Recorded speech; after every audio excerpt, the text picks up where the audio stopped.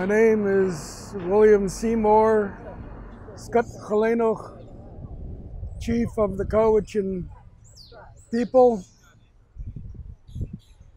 Cowichan has been around for millennium. Our history goes back a long, long ways. Our elders talk about where we come from and those that fell from the sky, our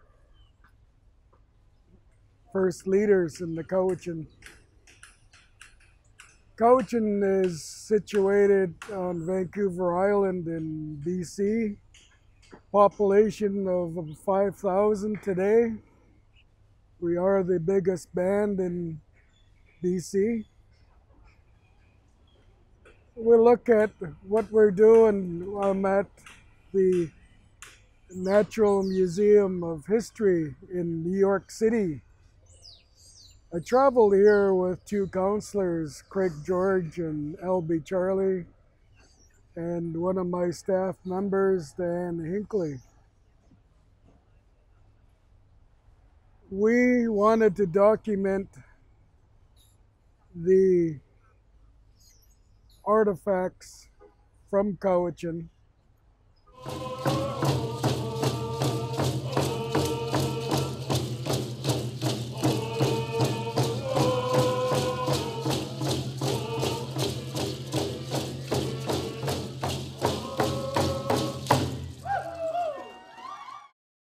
My name is LB Charlie, Cowichan from Cowichan Tribes. Oh, okay. And will you tell us a little bit about this mask? Yes, this is a Swihui mask that comes from the Coast Salish area. That's like Cowichan, Saanich, Victoria, Nanaimo, Musqueam, Chilliwack. Just now starting to move into Western Washington.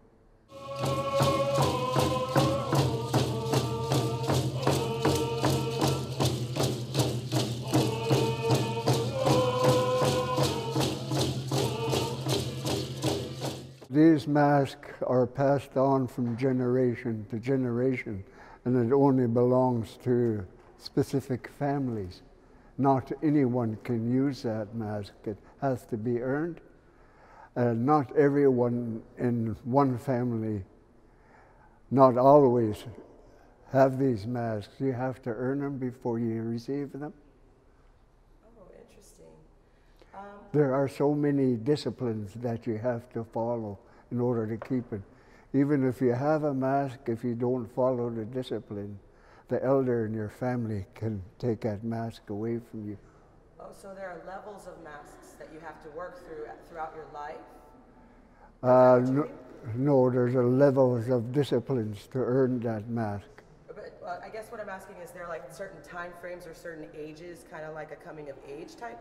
Is that what you mean? Or is it more like disciplines? What do you mean by discipline? The teaching that goes along with the mask are the values of life that you have to respect. These are sticks, deer hoofs that are used in our winter ceremonies in the Coast Salish area. And what are the Coast Salish? What is it? Coast Salish areas, Cowichan, Nanaimo, Saanich, Victoria, Musqueam, Chilliwack, Chehalis, and Western Washington. Oh, that's right. The same in that particular. How big would you say that the area is like miles? Like. It's far. It's big. Yeah, it's big.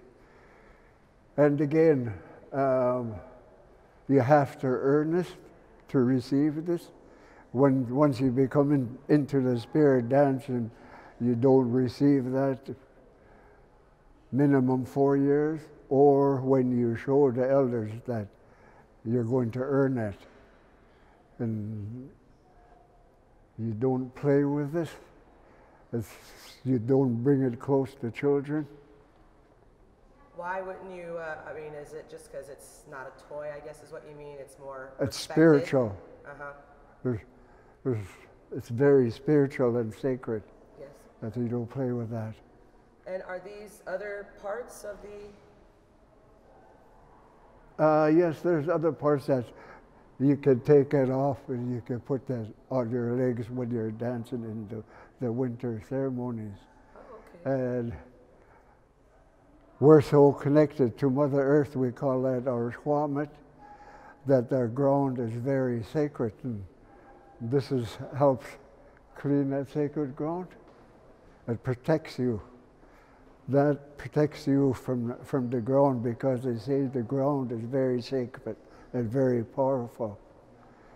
We also have to connect to the ground, to respect the ground, in order for it to be safe. And when we learn to respect that, rather than it being our enemy, it becomes our advocate. Can you tell us more about these as well? The feathers? Feathers. It's from the Cowichan dress. Yeah, yeah. This feathers you see here goes with the mask over there, because they have a dress, and it's wrapped around here. And again, that's protection from the ground, and it picks up all the emotion in the longhouse or wherever you dance. And what type of feathers are those actually, though? There are different kind of feathers. There are eagle feathers and swan feathers. Okay. So I'm familiar with a lot of the American Native Indian. Some of that culture has to do with believing in like stones, meanings in stone, like rocks. Mm-hmm. Do y'all also have that same type of meaning? And could you maybe give a few descriptions of some like stones that you know of that mean certain things to you or your tribes? No, the only thing I can say again is our connection to Mother Earth. It's just like what you were saying earlier, that they all connect to Mother Earth. There's a strong relationship that we have to respect.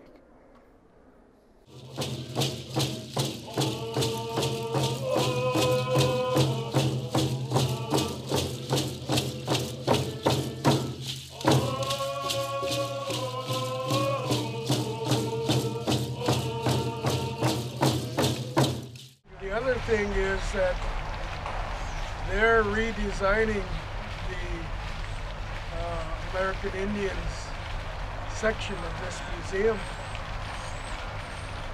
There are some artifacts on display that are sacred to our people that we're recommending that they take those out of display and put them back in storage.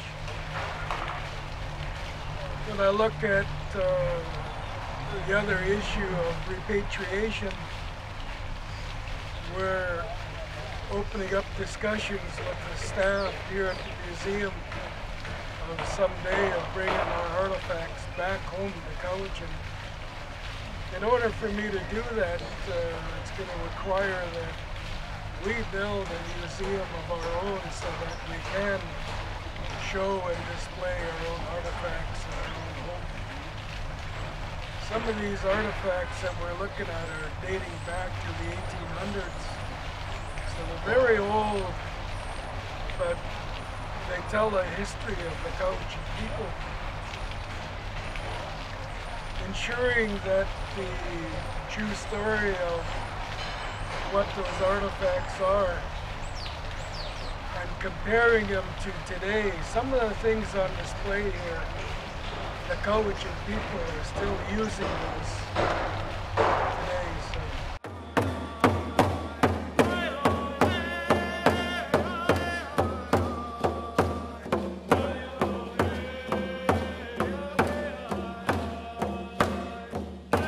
Members in different departments here.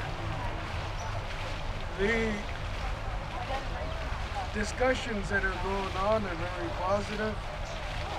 A lot of information that we're still looking for. We do know who brought these artifacts here to the museum, and the year that they were brought here. The staff here is willing to share in all this information, and our discussions that we would like to repatriate, and this morning's discussion was towards the process of doing that. It's going to be a slow and long process, so I think it's important that we start now, and so far I think it's been very positive. That's great. So are they basically saying that that you have to have a museum though in order to get your artifacts back? No, they haven't said it. Oh, okay. But that's the idea. That's Cowichan's wish. Okay. To have our own museum. This museum is just the start. There's many museums all over the world that have Cowichan's artifacts. And in order for us to start the repatriation, we need a place to store it. Or display it. Yes. Well, that's amazing. Is there anything that you would like to tell, maybe one last message that you would like to share about your people and about just natives in general, indigenous people to the Americas?